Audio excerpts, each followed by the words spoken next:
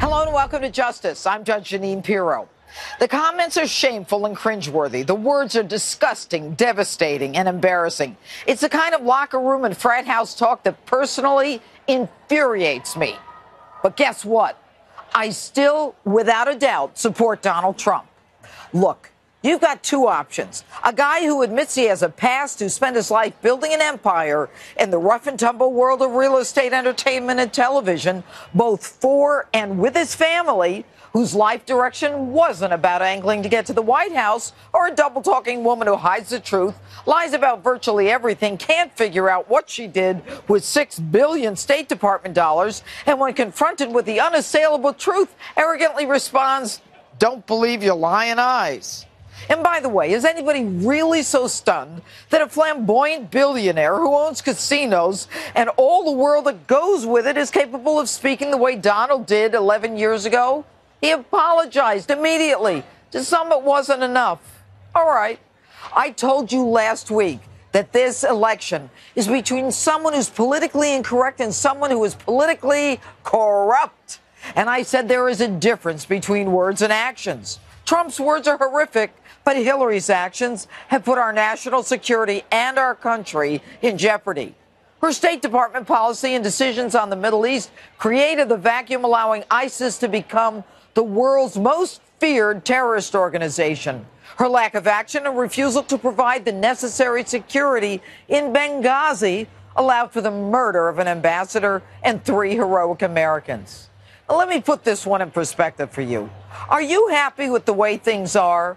Or are you one of the 72% in this country who believe that we're going in the wrong direction, that the country is in decline, and that we're in desperate need of change? In the meantime, America's a mess. Jobs and the economy in shambles, ISIS reaching our shores, police being demeaned and targeted for murder, and immigration out of control, Border Patrol at their wits' end. Over 10,000 Syrian refugees brought here already. 10,000, that's a small town. We're putting our children in debt so we can take care of these individuals. Even Bill Clinton is tired of the con.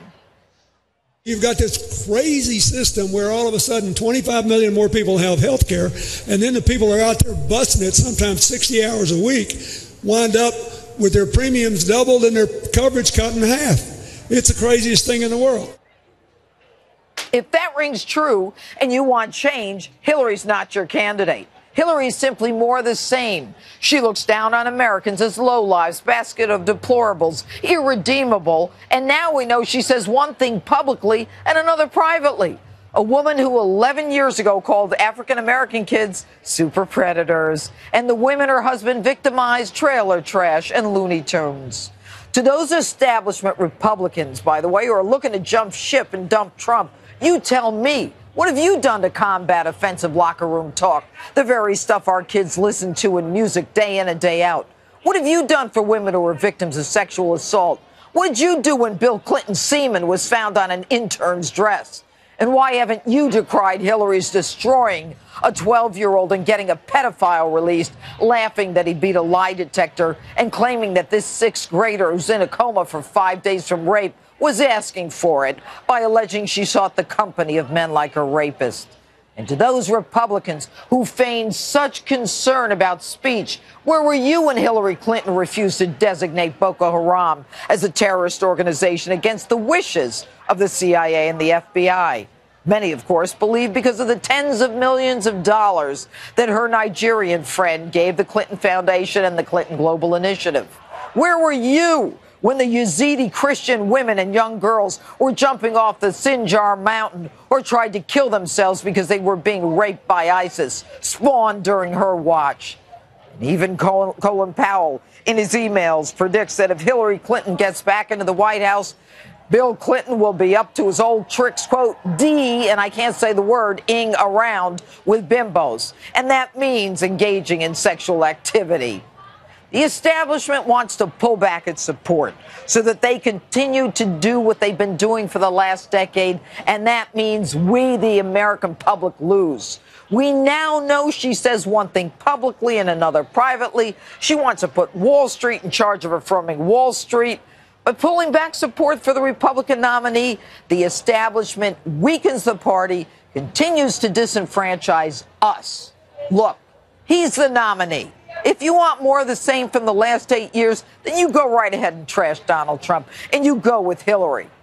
But folks, the stakes are too high. This is a war about our future. So how does Donald Trump turn this thing around? He's got to convince people tonight that he's sincere in his apology and then move on to prosecute that woman and tell us how he's going to fix the economy and how he'll keep Americans safe. Folks, this is a guy who honestly doesn't need any of this. He's got a job, a family, and a fortune. He doesn't need to do this.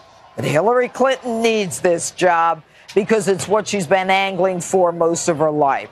So if you want a woman who's not in it for us and believes in open border, open trade, double speak, destroys women, then you go right ahead and you vote for Hillary. You'll get exactly what you deserve. And for those of you who want something different from the last 8 years, who want real change, buck up, put on your big boy pants, and keep on riding. It's decision time. You've got 30 days. And that's my open.